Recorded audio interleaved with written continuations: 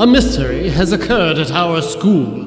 Mr. Humphrey, the cranky custodian, notorious for growling at the students in the hallway, has been absent from school. The sweet and favorite lunch lady, Linda, has also mysteriously disappeared. Could Mr. Humphrey be a tiger-feeding, Zumba-dancing, fast-food-eating kidnapper? The theater club is especially distraught because their director, Ms. McGarry, has been asked to take over the custodial duty for the immediate future.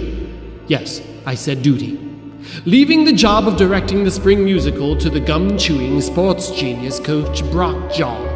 Winningest coach in the state, but thinks that Toto is a band from the 80s and not a cute little dog from Kansas.